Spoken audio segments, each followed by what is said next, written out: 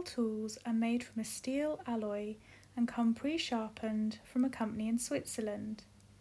The handles are made from comfortably shaped wood and finished with a coat of oil. They make a huge range of different tools, but I am focusing on their lino and wood cutting palm tools with the pear-shaped handles. The sizes and shapes of gouges can be confusing, so here's a quick breakdown. Each tool is numbered to show size and shape of the depth, curvature and length of the cutting edge.